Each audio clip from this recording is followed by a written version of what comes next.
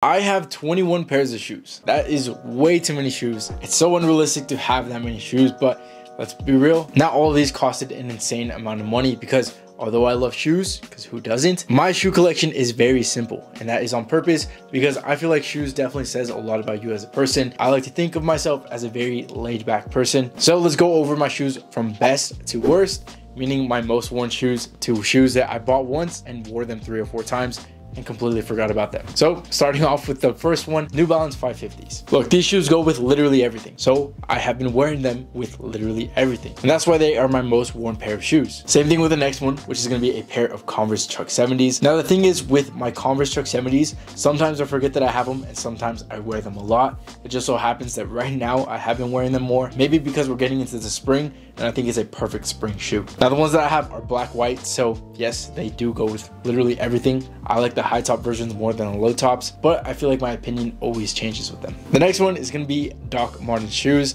Now this is my first pair of Doc Martens, and I gotta say I was very surprised to see how much I really do like these shoes. They're surprisingly very comfortable. A lot of people told me that they were comfortable. I really didn't believe it, but when I got them for myself, I found out that they really are. I just recently got back from a New York trip. I took these, and as I was walking around Brooklyn, I was wearing these shoes. Never once did my feet hurt. All right, the next one is gonna be my most recent pickup, and that is gonna be a pair of Adidas Gazelle. Right now, the Adidas Samba is gonna be one of the most popular shoes out there. Right now, it's the TikTok shoe, but because they're so popular and because everybody wants them, it's kind of hard to find. So I ended up going with the Adidas Gazelle, which in my opinion looks the absolute same. So if you're like me and you wanted the Sambas, you can't find them, just go with a pair of Adidas Gazelle, pretty much the same thing. All right, this next one is gonna be a very underrated one, and that is gonna be a pair of Reebok Workout Ripple Plus. I know the name's a bit weird. Maybe that's why you probably never heard of them. But this one is gonna be my most underrated shoe, one of my more unique shoes. In my opinion, they do kind of look like Yeezys, but with Reebok's own twist to them. Now, I like the color, I like the silhouette. Like I said, it is very unique. So whenever I wear them out, I typically do get quite a bit of compliments with them just because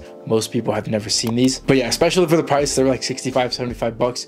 Pretty good pickup. This next one is going to be a little controversial. That's because you either think this shoe is completely dead, or maybe you just hate the creator, and that is going to be Yeezy 350s. Now I got this one in the bone colorway, so it's pretty much white, and of course white shoes go with literally everything. So as much as these are very, very comfortable, they do go with a lot of different things. And like I said, right now that the season is getting warmer, I'm going to be going out a lot more in the day, and if I know I'm going to be walking around a lot, I'm probably going to be taking my Yeezys. Hands down, one of my most comfortable shoes out there. So even if you hate the creator, even if you think this is a dead trend, if you don't have one right now, definitely recommend getting one. Now, as you could probably tell, I don't really care if these shoes are a dead trend or if they're played out. Whatever the case is, I don't care. If I like a shoe, I'm gonna be wearing it, and I definitely advise you to do the same thing. All right, let's talk about a shoe that I still am on the fence, whether it's a great pickup or I just wasted my money, because this one is my most expensive pair of shoes, and that is gonna be my Alexander McQueen oversized sneakers. Now look, for the price, definitely not worth it. There is no shoe out there that would be worth that amount of money. That being said, I think at the time I just wanted something designer.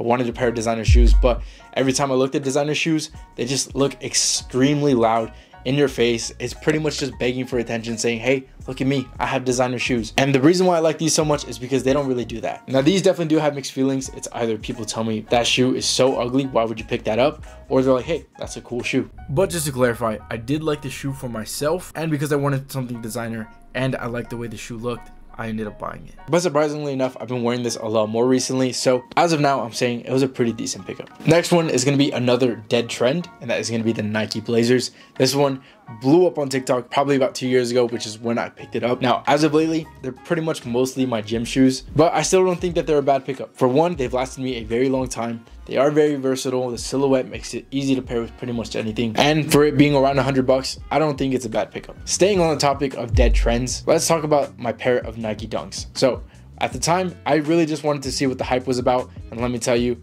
I've always said that these are very overrated. So the colorway that I ended up going with was a pair of Michigan State. Now, yes, this is cool. I love the color. It's definitely one of my more bold colors when it comes to shoes. If you can't tell already, I don't like bold colors on my shoes. I like colors that will go pretty much anything. But when it comes to Nike Dunks, I might as well experiment. But yeah, for the price, the quality isn't really all that. I guess it's a cool shoe. It's not like I don't wear it anymore because it's a dead trend, but I just feel like I have better options. What I did with that is exactly what I did with this next shoe that I'm going to talk about, and that is going to be my pair of Jordan 1 Hyper Royal. Now, at the time, I really just wanted a pair of Jordan 1s to see what the hype was about. If you can't tell, I like experimenting, and I definitely experimented with this one. So for the money, definitely not worth it. I would even say that this is a bigger waste of money than designer shoes.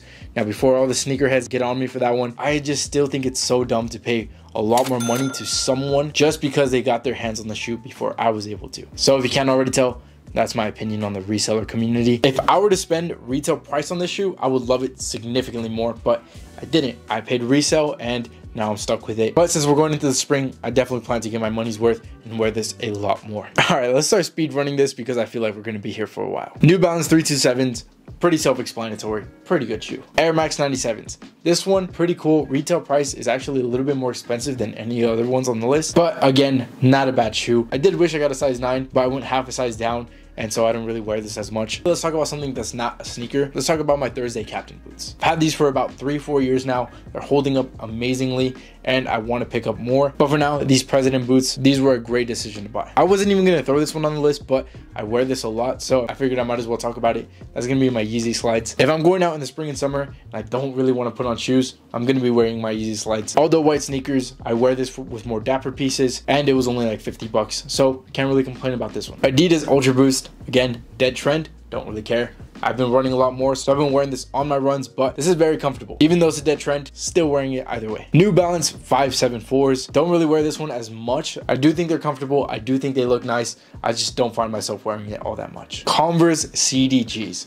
This is a very controversial one. Everybody loves to hate on the heart shoe. Look, I think it looks pretty cool. I like Converse. I like the little detail on this. I like the logo on it. I don't see the problem with it. Just because it's played out, that's not going to stop me from wearing it. But as of lately, it mostly is just my gym shoe. Another pair of boots. I love my Chelsea boots from Aldo's. I don't really wear this as much anymore, but if I'm going out to a nice dinner, I'm probably gonna be wearing this one. Chukka boots are cool, they're different. When it comes to boots, most people typically wear lace-up ones or Chelsea boots, so I think Chukka boots is a good option to switch it up with. And my final pair of shoes that I literally only wore about 3 times, my Jordan 1 Low Red Toes. Not that I regret buying this, but I just don't find myself wearing it all that much. Like I said, a lot of these shoes are dead trends, but I don't really care because if I like these shoes, I'm gonna be wearing it either way. And I'm pretty happy to say that I have a high range of shoes because all those sneaker collection videos on YouTube where they're showing tens of thousands of dollars worth of shoes, I just think it's unrealistic. I want you to look at my sneaker collection and be like, you know what? I could pick this up for myself because my shoes are pretty affordable. I also mentioned earlier that 21 pairs of shoes is just way too much. So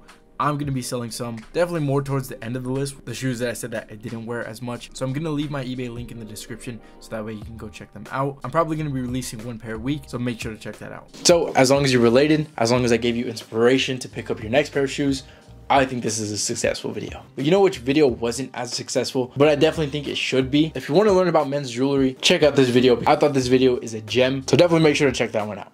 Other than that, I hope you have a great rest of your day, and I'll see you in the next video. Later.